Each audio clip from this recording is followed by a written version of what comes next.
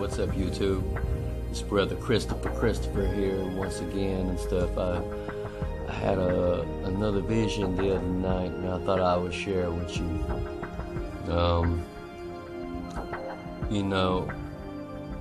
I had this vision.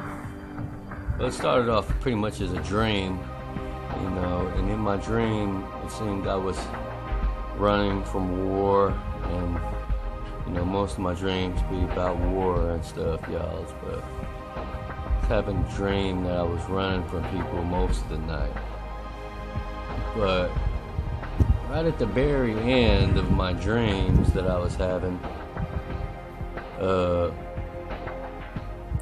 I seemed to have been accompanied by an angel, and he was showing me water, a whole bunch of water that covered a town, and he told me this, and this is what I think I heard. I know I heard this, but it said, "This is Louisiana, and it will be underwater indefinitely." And I looked, and when he said it like indefinitely, like, you know what I mean? It was weird. He said, "This is Louisiana." And as I was looking at what he was showing me, it was like I went underwater with him, and we were looking at like a town with debris floating around, like we were underwater, looking underwater from that view.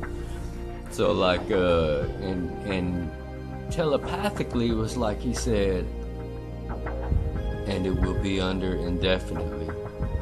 And then I woke right up, and I posted a picture, I posted a post on Facebook saying I just woke up from a dream that an angel showed me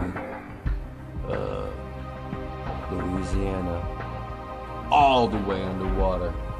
And when I woke up, I was like, I thought I heard Louisiana somewhere had another big flood going on, but this is bigger than that. The angel said indefinitely, like as if that whole little section of the U.S. is going to be underwater. Now, today I just saw the news that Houston had a big old flood, and they said it's going to get worse if it keeps raining.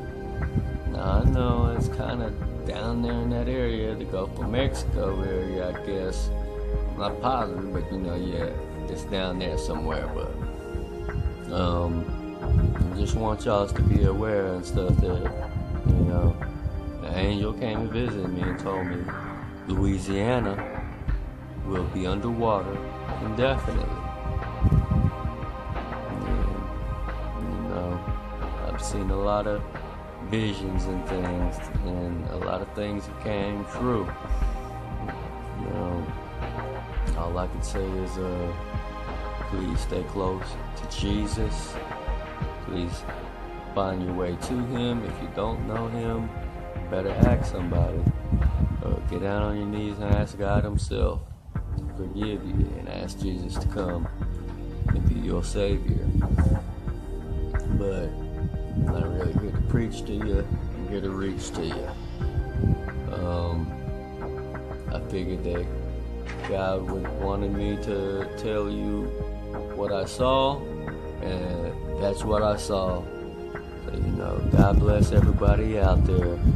Remember, you're the heads, not the tails. If God could use me, he could use you too. Amen.